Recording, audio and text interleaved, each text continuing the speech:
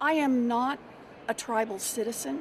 I had a good conversation last week with Chief Baker, who is chief of the Cherokee tribes, and I told Chief Baker that I am sorry that I extended confusion about tribal citizenship and tribal sovereignty and for harm caused.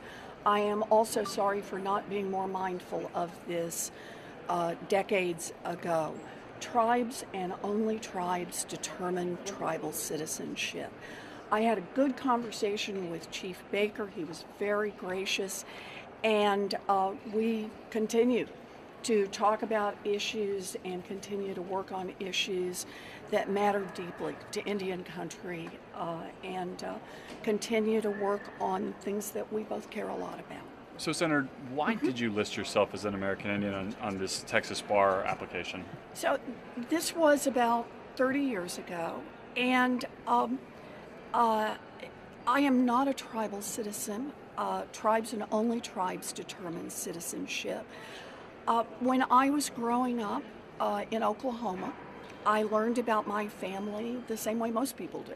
My brothers and I learned from our mom and our dad and our brothers and our sisters, and those were our family stories. But that said, there really is an important distinction of tribal citizenship.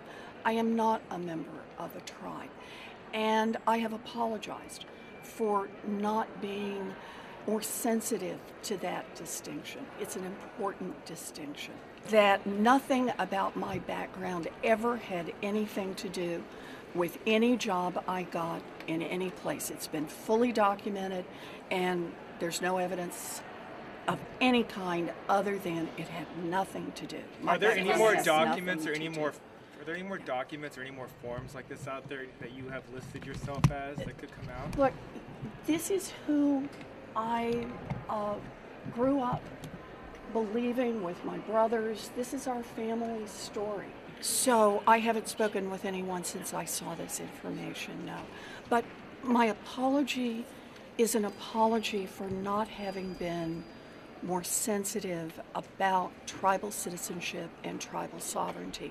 I really want to underline the point. Tribes and only tribes determine tribal citizenship. It is an issue of tribal sovereignty.